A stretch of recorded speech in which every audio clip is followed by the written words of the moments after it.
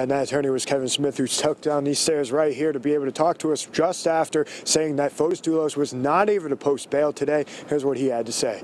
Despite our best efforts today, we were unable to get Mr. Fotis Dulos' bond posted.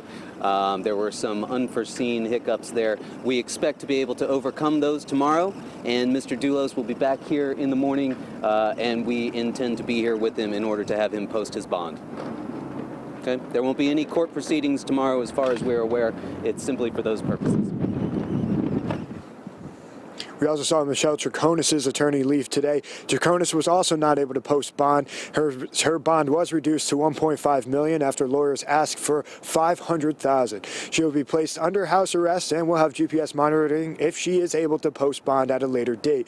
Her next court date is February 7th. Now, Ken Mawhinney was also not able to post bond today, and as you heard Smith say there not long ago, Fotis Dulos will be back here tomorrow. Right now, live in Stanford, Dave Puglisi, Fox 61 News. All right.